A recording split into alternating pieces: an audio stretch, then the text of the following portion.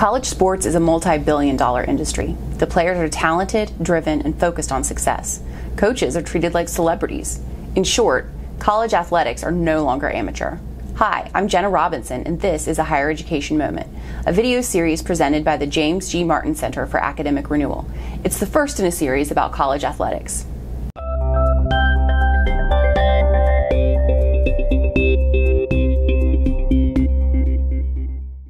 For years, we have called the players who take part in college athletics student athletes. But these days, there's very little emphasis on the student part, especially in Division I basketball and football.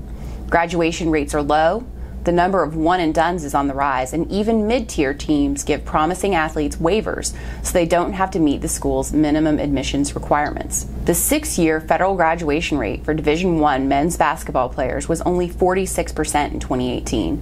By comparison, the rate for all students is 66%. In Division I baseball, it's 52%. For black football players, it's 58%. This is evidence that athletics matter more than academics to these students and their coaches. One of the reasons for the poor graduation rate is the NBA's rule adopted in 2005 that all players must be at least 19 years old during the calendar year of the NBA draft. For practical purposes, this means that talented basketball players go to college in order to play just until they turn 19. They only have to maintain academic eligibility for one semester. In the spring, there's no need to even attend classes since they know they'll be headed to the NBA draft instead of sophomore year.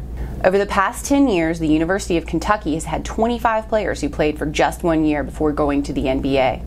Other schools with large numbers of one-and-done players include Duke with 10, Kansas with 8, UCLA with 7, and Texas with 6.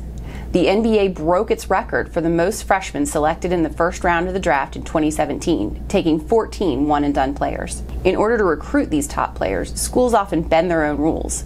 In 2016, 4.3% of UNC system athletes received academic waivers. The minimum admissions requirement for all UNC institutions is already low, an 880 combined SAT score and a 2.5 cumulative GPA.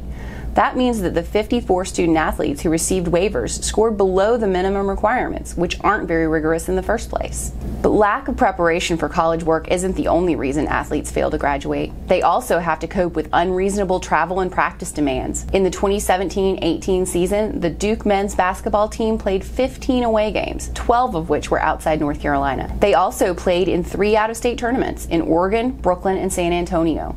And practice takes up more time than games.